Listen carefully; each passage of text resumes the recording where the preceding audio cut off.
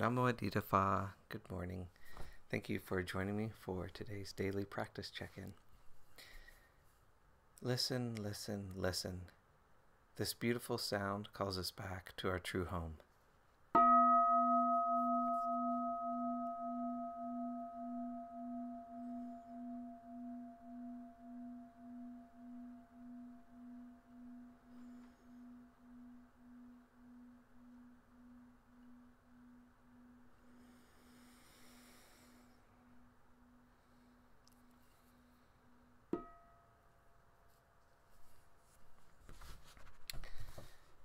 The first mindfulness training.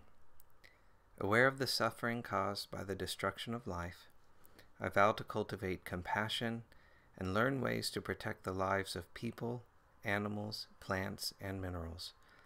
I am determined not to kill, not to let others kill, and not to condone any act of killing in the world, in my thinking, or in my way of life.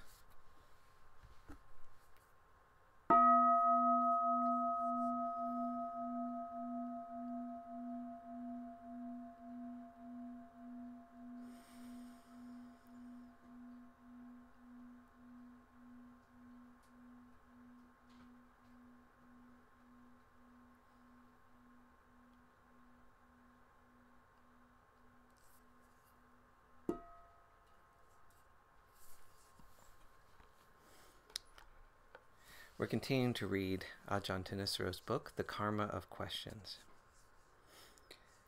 Some people have argued that because the Buddha recognized the principle of conditionality, he would have no problem with the idea that our virtues should depend on conditions as well. This is a misunderstanding of the principle.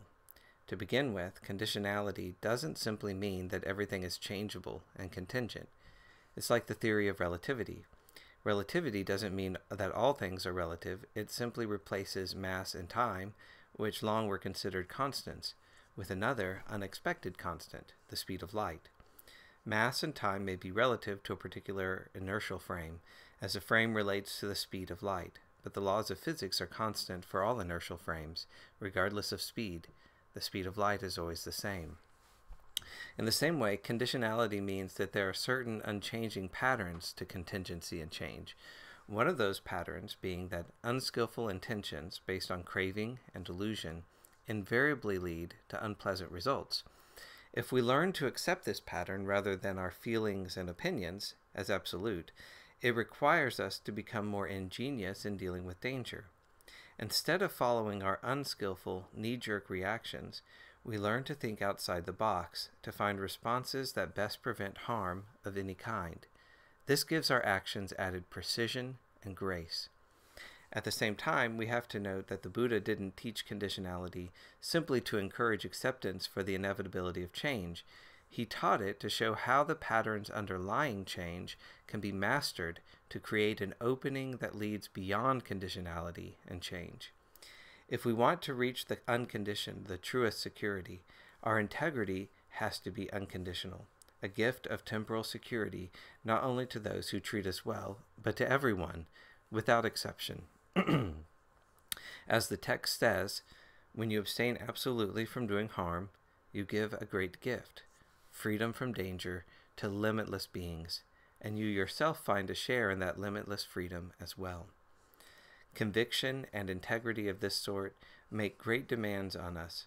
Until we gain our first taste of the unconditioned, they can easily be shaken.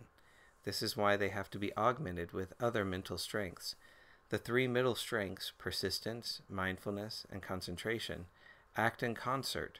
Persistence, in the form of right effort, counteracts the delusion that we're no match for our fears, that once they arise we have to give in to them.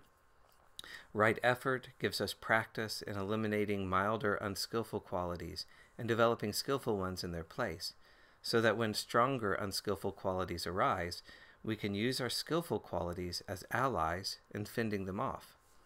The strength of mindfulness assists this process in two ways. 1, it reminds us of the danger of giving in to fear. 2, it teaches us to focus our attention not on the object of our fear, but on the fear in and of itself as a mental event, something we can watch from the outside, rather than jumping in and going along for a ride. The strength of concentration and providing the mind with a still center of well-being puts us in a solid position where we don't feel compelled to identify with fears as they come, and where the comings and goings of internal and external dangers are less and less threatening to the mind.